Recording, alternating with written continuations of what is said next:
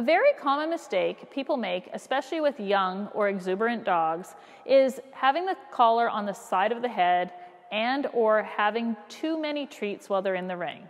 This causes the dog to look up at the handler, therefore their body is not moving in a straight line.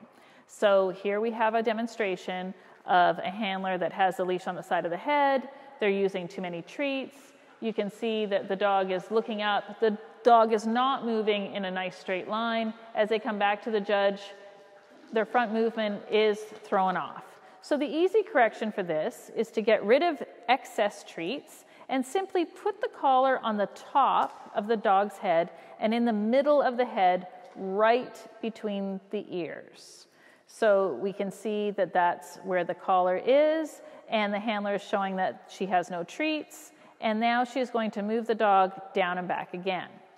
As the dog moves down, you can see that the dog is now looking forward instead of looking at the handler, and as the dog returns to the judge, you can see the front movement is much better.